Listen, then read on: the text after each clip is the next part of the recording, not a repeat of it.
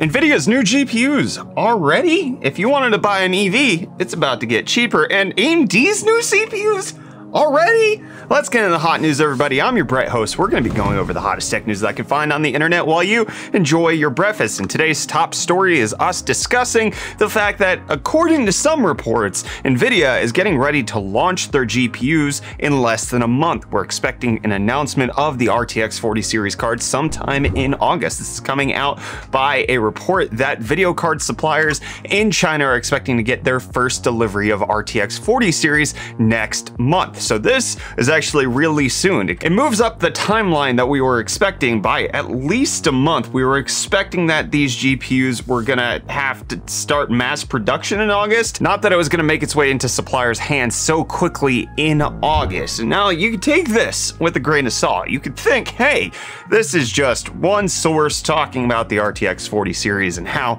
it's actually making its way into companies' hands, and that you know, it could be fake. But to substantiate that just a little bit further, there is an announcement by NVIDIA yesterday that they are going to be having a special address at SIGGRAPH with CEO Jensen Huang on August 9th. So this was not mentioned until recently, with NVIDIA having their special address during that time between 9 a.m. and 10 a.m. on August 9th. One of the things to highlight here is the fact that the main theme is going to be illuminating the future of graphics. Now, this could potentially not be for the mainstream gaming cards. This could potentially be for like their next gen compute cards, things that are supposed to go in data centers and servers and all of that kind of stuff. But I will remind you that AMD has launched gaming products at SIGGRAPH before, all the way back in 2017. RX Vega made its debut at SIGGRAPH. So expecting that NVIDIA would actually launch a gaming GPU at SIGGRAPH isn't particularly unfounded. You tie that together with the other reports that GPUs are making their ways to suppliers, and I don't know what's going on. Okay, why?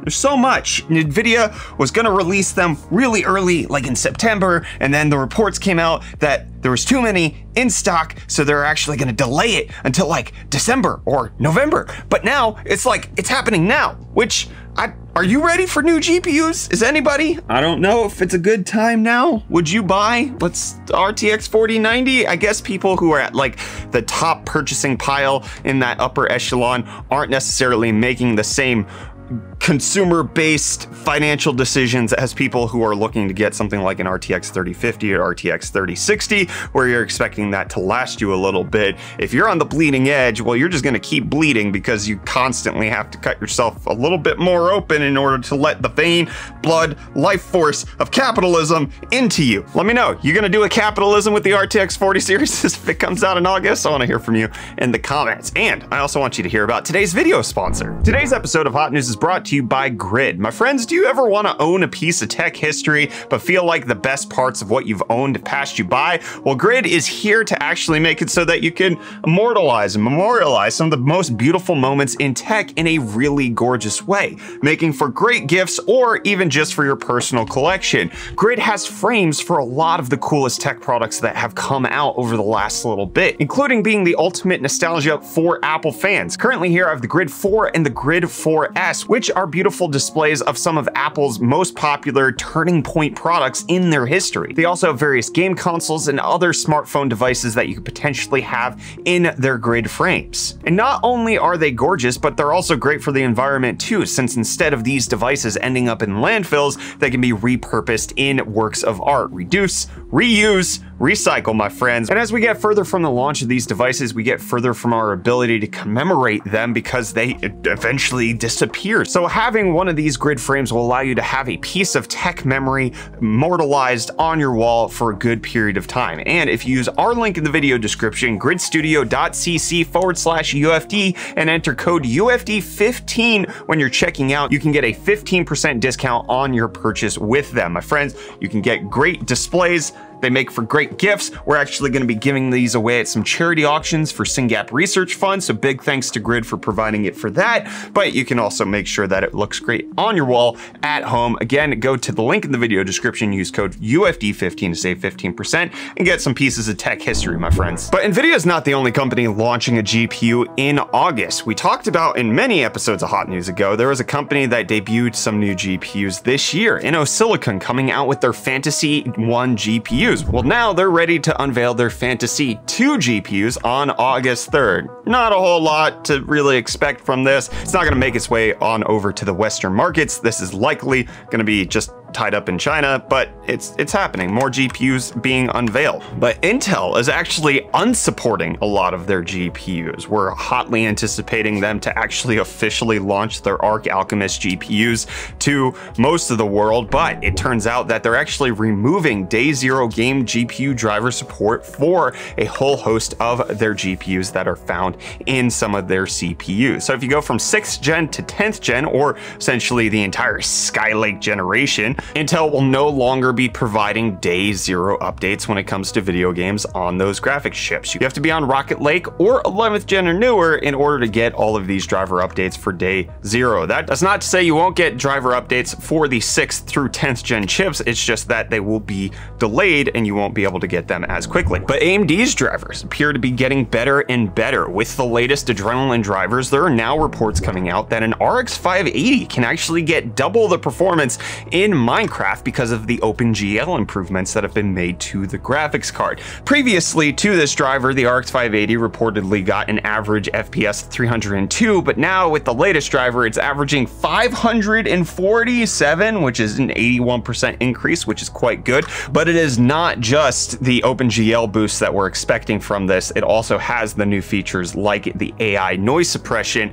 that we talked about in previous episodes of Hot News from AMD. And while AMD's giving you more value, Meta or Facebook is going to give you less value with the Quest 2 because it was announced that they're going to increase the price by $100. The base model is now going to start at $399. The 256 model is going to be at $499, but they all include a copy of Beat Saber until 2023 in case that matters to you, to help offset the 20 bucks that game is. So this is not necessarily good news. It's kind of confusing. Meta has announced that it has lost several billion dollars to their metaverse development. They reported their first revenue decrease, I think, ever, and then now they're raising their prices on something that was arguably really hard to justify the money on for what is essentially, for most people, a Beat Saber device, or a device that's going to collect dust on your shelf.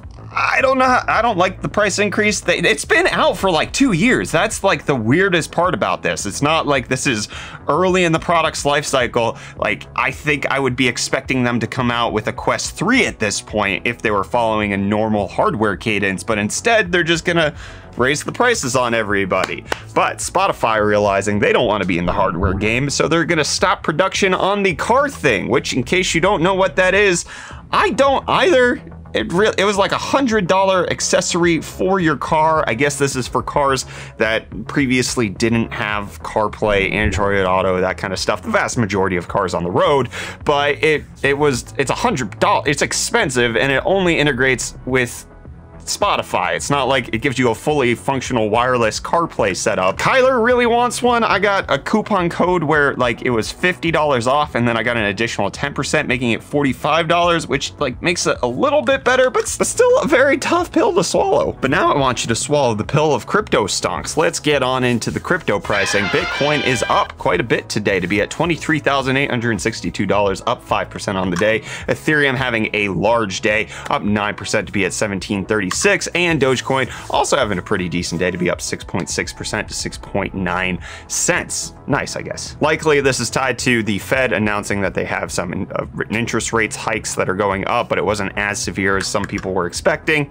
I don't know, but what severe is the discounts you're gonna get on UFD Deals, thanks to Reece coming in with the hottest tech deals out on the internet. Hey friends, Reece here, bringing you the hottest tech deals out on the internet. Today we're starting off strong with another Ryzen deal with the AMD Ryzen 5 5600G, a 6-core 12-thread CPU running at 4.2 2.4 gigahertz going for only $147.10, which is 43% off. Next up, we have the NZXT Air P, which is the static pressure fans going for only $5.99 each, which might mean this is a good time to stock up on them. Last up, we have the Samsung 870 EVO SSD. The 1TB version is going for $99.99, which is $50 off currently. Friends, don't let friends buy hard drives in 2022. For all today's deals and more, you can check the link in the video description. Cheers. And here's a tech deal that's not going to appear in UFD Deals because it just doesn't work that way. The United States Senate passing the Inflation Reduction Act still has to go through the House, still has to be signed by the president, but it does include new tax credits for electric vehicles for essentially a lot of the electric vehicle makers that reside in the United States right now. So it's going to provide up to $7,500 in tax credits for SUVs that are priced below 80 grand and cars below $55,000. And then there's also going to be a tax credit on used electric vehicles if they're below the same price point. There is an income ceiling for this, so if you're earning more than $150,000 per year, or couples earning less than $300,000 per year, you won't qualify for this.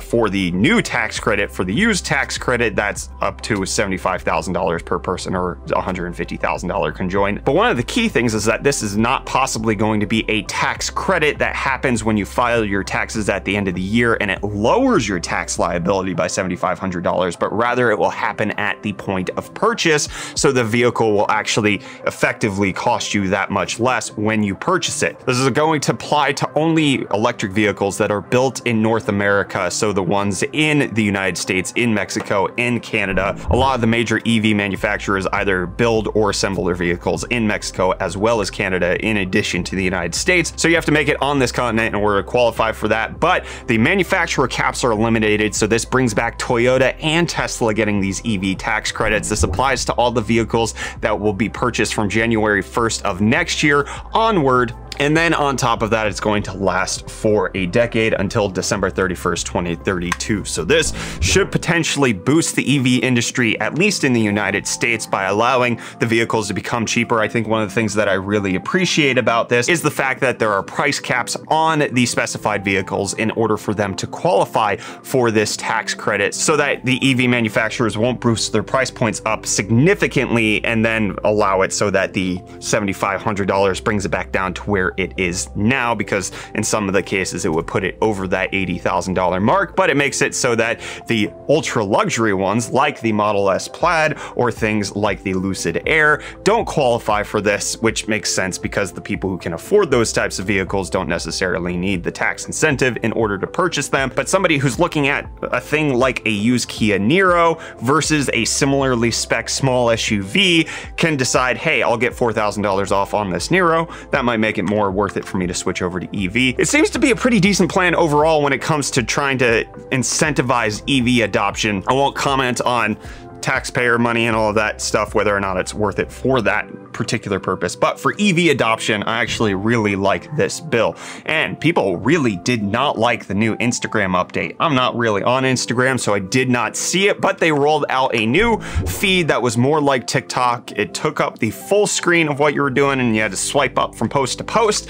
A lot of people hated it. I think I didn't see any single positive comment about the new setup. And so just within a few days, Instagram has now rolled it back, saying for the new feed designs, people are frustrated and the usage data isn't great. So there, I think that we need to take a big step back, regroup, and figure out how we want to move forward. Additionally, saying that the full screen design was not yet good and needed more work before Instagram rolled it out to everyone. It does appear like that's being scaled back, but it does seem like Instagram has lost its way. Meta as a business doesn't seem to have a good handle on what's going on. Instagram, instead of trying to double down on its strengths, has simply tried to adapt and adopt exactly what's working for somebody else and thereby losing its identity. But another thing that people didn't like was the fact that the PlayStation 5, unlike the Xbox Series X, did not have 1440p support, but now it has unofficially gotten that in a beta software update with 1440p support. The only caveat here is that it does not support variable refresh rate. That will only apply on 1080p and 4K